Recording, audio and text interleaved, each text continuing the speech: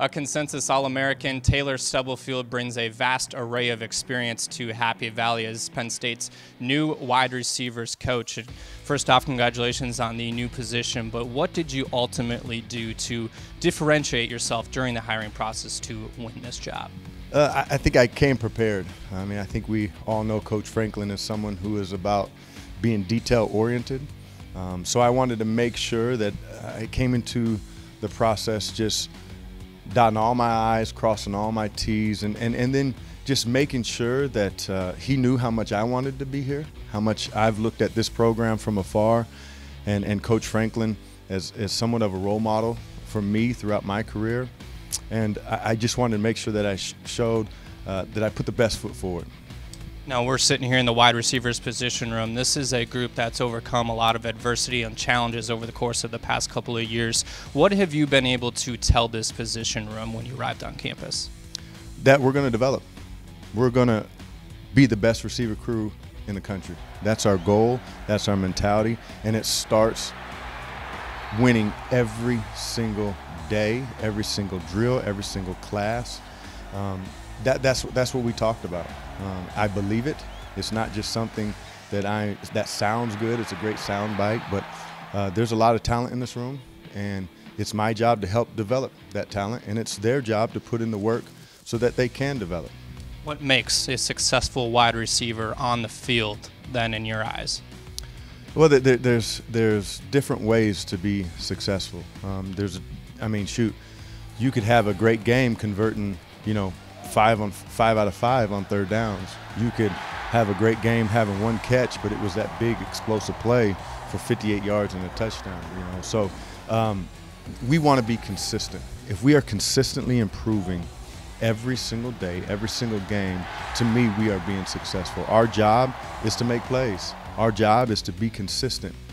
And so we are going to build that. We're going to develop that consistency. We're going to work ball drills in the off season, whether it be with tennis balls, juggling, balls off the wall, obviously getting with the quarterback, making sure that we're on the same page, and also working that jug machine. But even more important than that is understanding what the defense is trying to do to you so that you can attack them the way that puts yourself in position to make an easy catch. Everybody knows going out in the front yard or in the street, you throw catch. That's easy, right? That looks so easy, and it should be. And you're able to do that by running great routes. Now, when it comes to working with the quarterback, being able to develop those routes and basically getting everybody on the same page, based off of your experience in the NFL and the Canadian Football League and obviously in the collegiate setting, is there a certain skill set that you can bring to these guys to relate to them in that sense?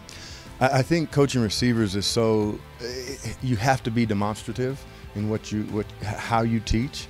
That's not the only way you teach, but I think that if you're able to show along with describe very descriptively what you're trying to get accomplished, I think that it allows you to be more successful. And so I've been fortunate enough to play at some of the highest levels, and whether it be learning from Steve Smith, Ricky Prohl, Isaac Bruce, Torrey Holt. Henry Ellard was the receiver coach at the St. Louis Rams at that particular time, and they just taught me some things that I've been able to carry.